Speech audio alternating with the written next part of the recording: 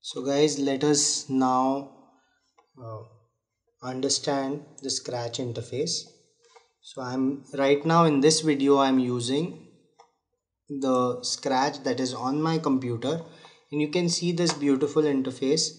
And the first thing that strikes us is it is divided into three parts.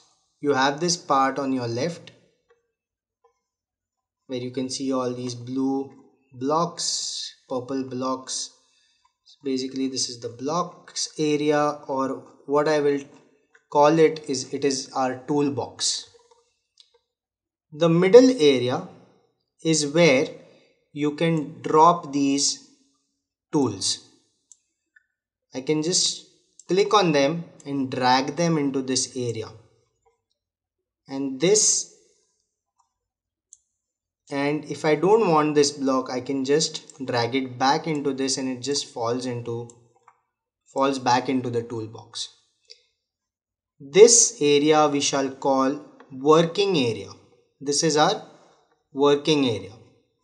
Now if you see the part where the rightmost part here, it is divided into two parts, one on top and one on the bottom, and this is your screen.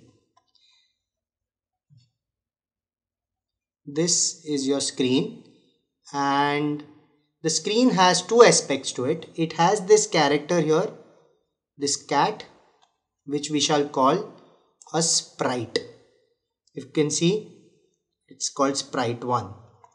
So I can drag that cat around here, and there is another aspect to the screen, which is the background that you have at the back of this cat, right? So in the following videos we shall see how to play around with this sprite, that is a character, and also learn different aspects of the background that is in which this Scratch character or the sprite is moving. So yeah.